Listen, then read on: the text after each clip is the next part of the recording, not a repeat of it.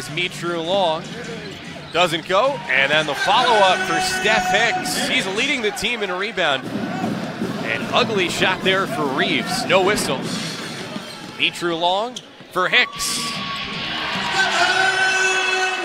But you want to use them wisely.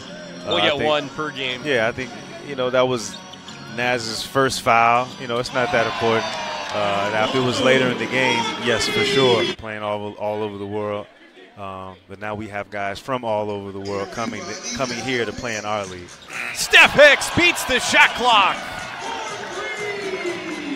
by a lead of a dozen thanks to this long ball from Steph Hicks. Udai Baba, his pass intercepted. Denzel Dyson now up ahead.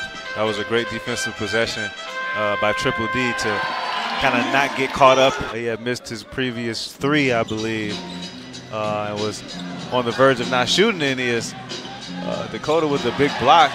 But